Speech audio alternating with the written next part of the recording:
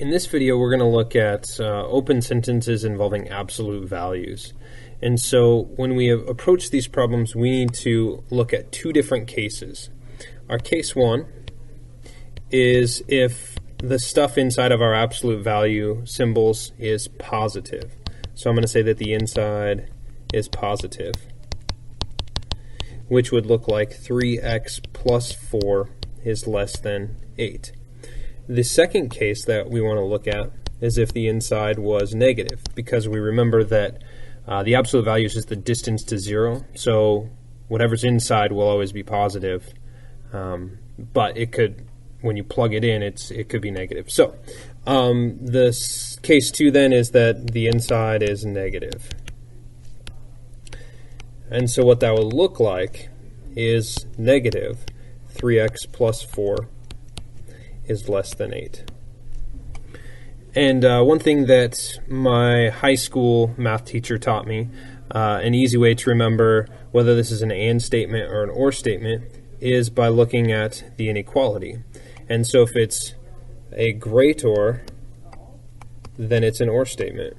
If it's less than or equal to, it's an and statement. Okay? Oops, less than, there we go. And so it's an and statement. So when we look here, this is a less than, so it's an and statement, which when we go to graph it and look at the solutions is where that'll make a difference. Okay, so let's go ahead and solve case 1. So we need to isolate our variable term as we subtract 4 from both sides. We get that 3x is less than 4. Divide both sides by 3. We get that x is less than 4/3. All right, now let's look at case 2. So we distribute our negative, and we get a negative 3x minus 4 is less than 8. Add 4 to both sides. Negative 3x is less than 12. Divide both sides by negative 3. When you multiply or divide by a negative, your inequality symbol needs to flip. And so we get x is greater than negative 4. So now we have x is less than 4/3 and x is greater than 4/3. And so now as we evaluate this idea of and, we're looking for their overlap. So when we go to graph this, let's draw a number line. Let's go 1, 2, 3, 4. 4 out this way. Let's go negative 4. Negative 1, negative 2, negative 3, negative 4. Okay, so let's graph the x is less than 4/3. So we go out to 4/3, which is 1 and 1/3. We're going to have an open circle because it does not include the point because it's just a less than. If it was a less than or equal to, then it would be filled in. All right, and we see that we have x is less than 4/3. So we have our graph going this way. Okay, let's look at x is greater than negative 4. Again, we have an open circle on negative 4.